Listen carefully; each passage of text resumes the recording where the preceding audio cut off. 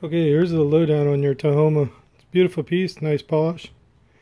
There's a ledge of matrix on the top. That's not going to be lapidary grade too much, but it seems to wedge in the right direction. The back is clear of it mostly.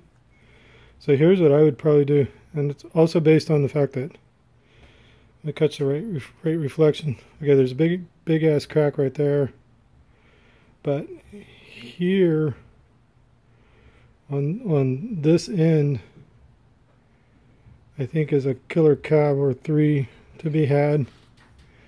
And so what I would do, and also based on there's one more crack. I don't know if it's showing up or not right there, but it's right in the middle of the design. It may be stable. Anyway, what I would do is I would glue this polished face to a board, flatten this out on a grinder so that a saw edge can take it, and then align it probably, I'd say, in my 18-inch saw even. And I think I could get a slab,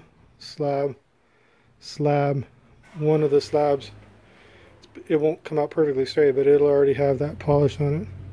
So anyway, that's what I would do, as opposed to, you could always chuck it up and take small pieces like this, but then you'll get matrix every time, and yeah, I don't think so. So anyway, there you go.